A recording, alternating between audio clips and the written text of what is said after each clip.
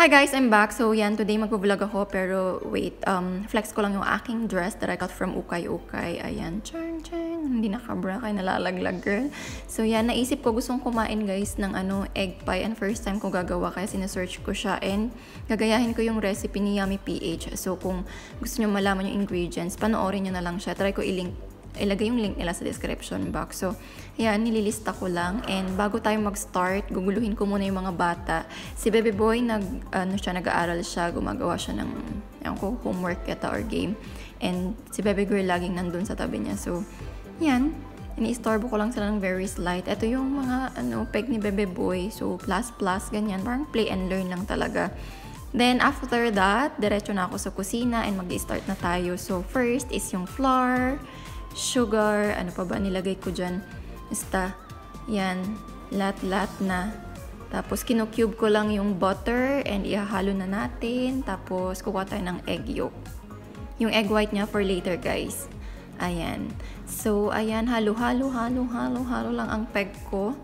Ayan, nag-add ako ng konting water from time to time.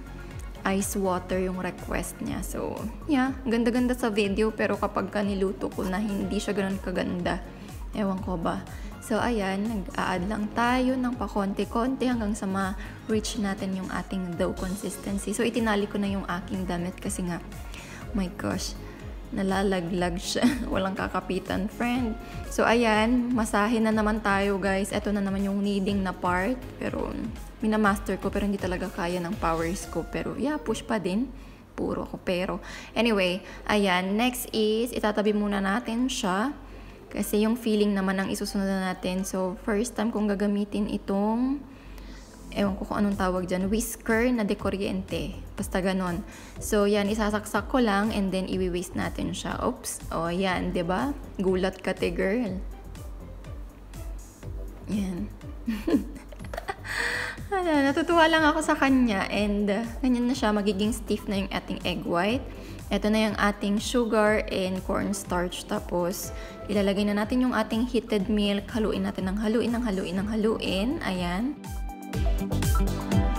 So, ito yung mga behind the scene ko, guys. Padede mode in between cooking, gano'n. And next, nilabas ko na yung aking dough para ma-flatten na natin siya, guys. And maihulma na natin siya doon sa ating gagamitin na pan. Hindi ko alam yung size, nakalimutan ko. Basta ganyan siya. Tapos, i-continue lang natin yung ating mixture kanina. Ayan, mainit pa kasi kanina yung milk. So, inantay ko muna. And maghahalo lang tayo dito ng itlog. And gagamit ako ng 7, of course. Egg pie to, kaya madami-dami siya. So, yan, halo-halo lang ang peg. Then, ilalagay na natin yung ating stiffened na egg white. So, yan, fold lang daw. Pero, ewan ko bakit ganyan yung itsura niya. So, yan, pinur na natin siya. And, ibibake na natin for I don't know how long. Ilagay ko na lang sa screen. And, that is it, guys. Ganyan yung itsura niya. Mukha siyang maganda, nasunog na ewan. Pero, maganda siya. Char! Push mo yan. So, ayan siya. Hiwain lang natin ng very slight. And titignan natin kung luto na. Kasi hindi ko masabi. Kasi first time ko lang naman din gumawa. And it looks like that, guys. Tama ba? Hindi siya ganun kaganda kagaya ng nasa picture. Pero I think pwede na. And titikman ko lang siya dito. Tapos, okay naman siya. Kaya lang parang kulang. Parang gusto ko nogso-nogso yung peg niya. Yung toasted ba? So, yan. Pinapatry ko din kay Bebe Boy. Kung magugustuhan niya. And sabi niya okay lang din naman daw. Pero yun, hindi pa rin ako satisfied. So, binalik ko siya sa oven kahit mga ilang minutes lang para ma-toast siya ng very slight. And yun na, guys. Yun lang naman yung vlog natin for today. That is all for today's video. Thank you so much for watching. And see you again next time. Bye!